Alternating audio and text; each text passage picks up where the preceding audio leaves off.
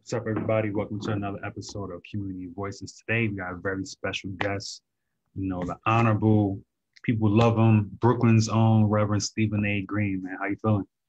Wonderful, man. Thank you for this opportunity and just glad to be in conversation with you all. Thank you, Finish Line, for taking the time out to really engage in this very important conversation today. For sure, man. These conversations are super important to the community, and super happy to have you, talk about something so important, especially with the news, the good news that happened this week. So, Yeah, no, it was a rocky week, what I mean, up and down the beginning of the week, not knowing, and then finally when we heard the verdict, it really put us in a place that we could finally breathe, relax, enjoy, but then know that the journey kind of continues after that. exactly. Yeah, so with that said, that's a great segue into with the verdict in what do we need to do as a community to continue to fight for justice and change, coming off this George Floyd trial. Well, sure, man.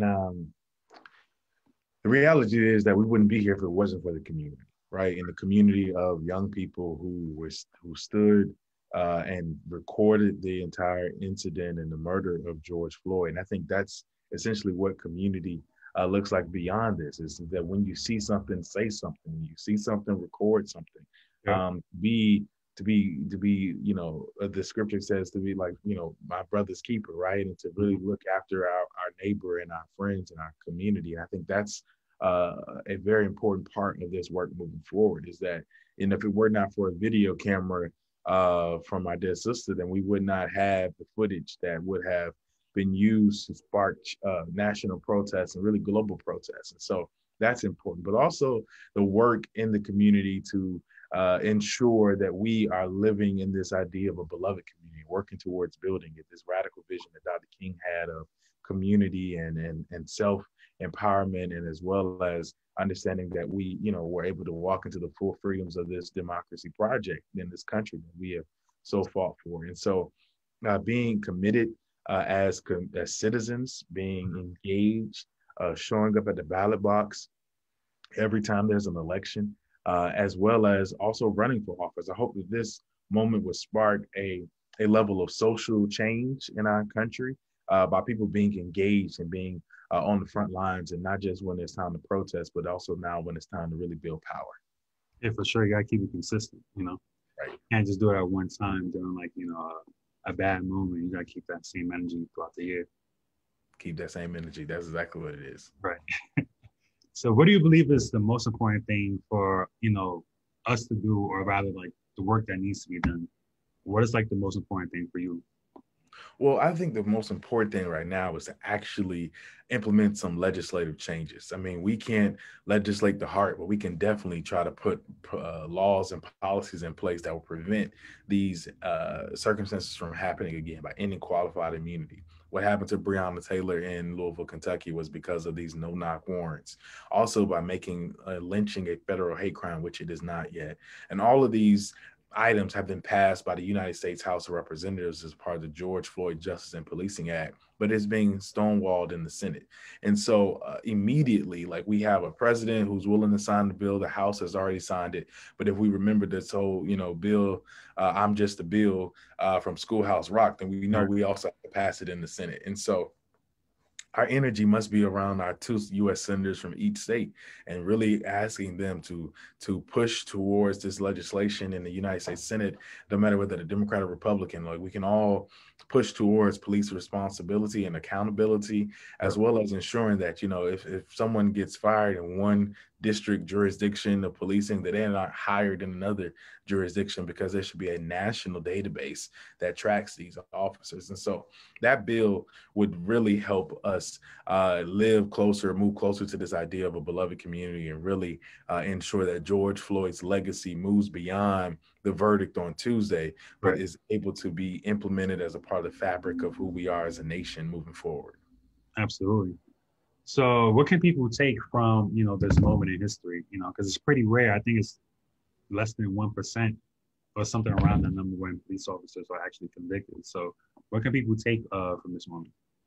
I think people could take that, and I heard this in the jury directions, is that what you saw is what you experienced and what you felt. And I think for far too often, Black people have experienced some things and have experienced oppression, have experienced racism in this country, and other communities have dismissed it because they're, of how they believe we are overreacting or playing the race card or playing these cards of Trumps that are going into these tropes without recognizing that this is a systemic problem deep at the core of American policing, deep at the core of America is this idea of racism. Like, this nation, when it was birthed and founded, was not founded with me written as a part of the Constitution, was not imagined as me being a human or a full citizen. And so we have to go back through that and to really uncover the reality that what we are talking about is deeply entrenched into the fabric of this country.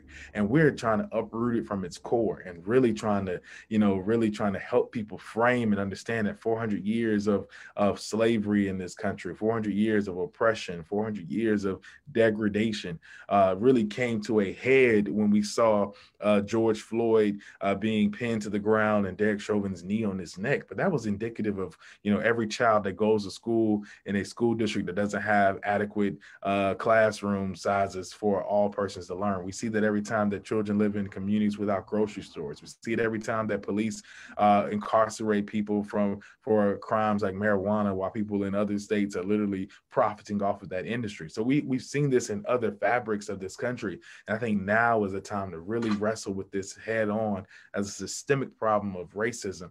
And now is the time for us to be anti-racist. Like, it's not just enough for us to be non-racist. And too many people have been like non-racist. Well, I'm not racist because it wasn't me, right?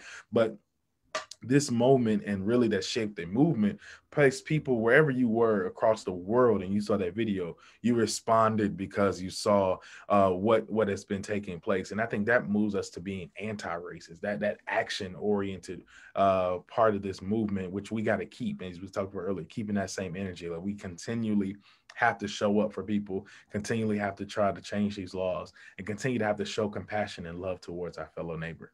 Absolutely.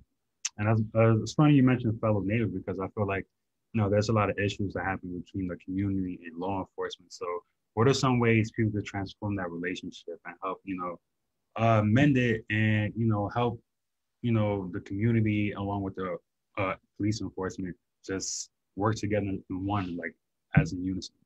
Sure. I think it's, the idea of policing around public safety is that, communities can keep communities safe. And the idea that there are sworn officers to protect and serve communities that they come from, that they're familiar with, that they are aware of, that they know the actors and the characters in the community. And that allows us to have a different perspective and a different worldview of how we engage in communities. And so I think that this is a call for more community engagement, like that people should know who's on their block, right? And not just someone coming in from out of communities with guns drawn because they don't know the situations. They don't know the people. They don't know the neighbors. They don't know the grandmother down the street. They don't know the grandchild who is struggling with school. And so we have to figure out a way that we can create more community, create more and foster more appreciation of diversity and understanding of who people are, and take the badge off as not just this symbol of power, but as a symbol of community engagement. And I think that's where, we have to really transform policing in this country through a mindset of public safety and that's what these calls around defunding the police are about. It's like,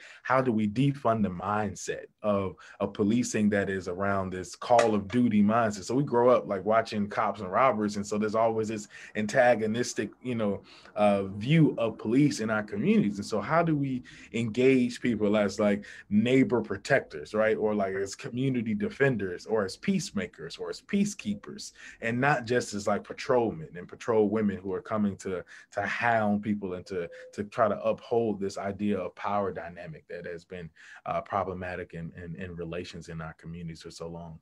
Definitely, and I feel like it's all about, knowing the community you serve in, and that'll avoid people coming in just ready to shoot. And before they even touch a taser, just kind of assess the situation. They just ready, guns blazing. If you know the community you work in, then you'll realize, that's Joe from right there. He's just going through it right now. Let me talk.